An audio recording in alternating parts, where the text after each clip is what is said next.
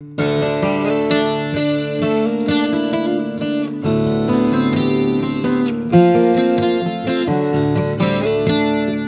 welcome this morning to our devotional this morning on the book of Exodus. Today we're at chapter 1, verse 8. Now a new king arose over Egypt who did not know Joseph. A new king arose over Egypt. Leaders make a great difference in what happens. So Joseph dies, and in fact, all that generation. And what happens? We get we got new descendants from him, and then you get new pharaohs and so on along the way. Now, if you want to know the history, and you do want to know it, you want to go to Genesis, starting at chapter 37, going out to chapter 50, the last part of Genesis. You can get that history, and remember there what God did for all those people. Through the Hebrew Joseph, God saves the people of Egypt, and of course the Hebrews as well. Now remember, this is kind of embarrassing to these Egyptians because, they don't need any gods. They have their own set of gods. They have the dung beetle god, the excrement-eating dung beetle god. They've got the god who is represented by a frog in the Nile River, and they got a whole set of gods. And so for the Hebrews to come along and solve all this, it's not really they solved it, but God worked through his plan.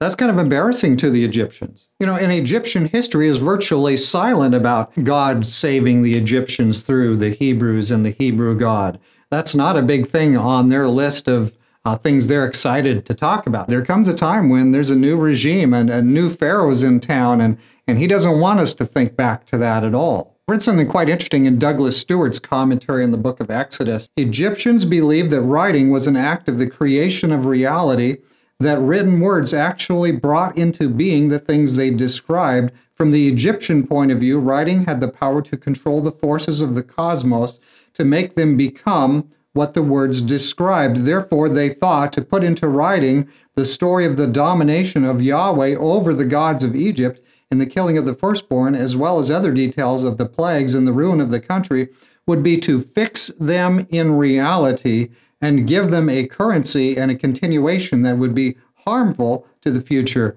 of Egypt.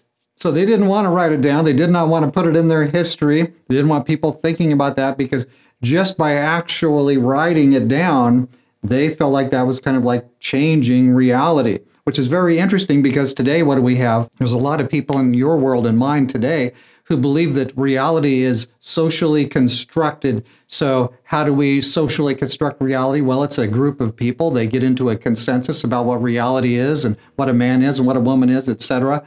And if you put the right words, the right labels, the right tags, if you censor or press down and get rid of the wrong ones, you can really reshape reality.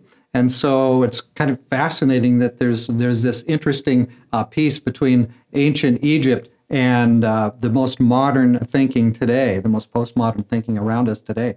We're going to control your words, and we're going to reshape the reality around your ears. Because basically today we're living kind of in Genesis 1, not God's Genesis 1, but we're living in a time when technocrats and transhumanists are basically doing the reshape reality thing. They think if they control the words and control what's allowed to be said, they can control reality. So they're basically doing Genesis 1. They're recreating the world around our ears. But God's really the one who makes worlds. It's really these guys that are in for trouble, not God.